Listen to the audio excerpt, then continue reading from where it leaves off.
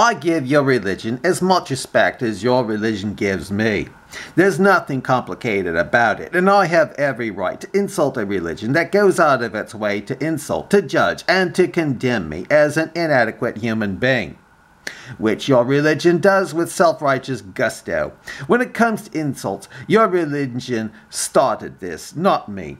If your religion kept its big mouth shut, so would I. But given that it doesn't, and given the enormous harm that your religion has done in this world, I'd say that I have not only a right, but a duty to insult it, as does every rational thinking person on this planet, because the moment that your religion claims any kind of jurisdiction over my experience, you insult me on a level that you can't even begin to comprehend, even if your beliefs had substance. The arrogance of that would be insult enough, but the fact that they have no substance and are merely a transparent raft of delusions and lies magnifies the insult enormously.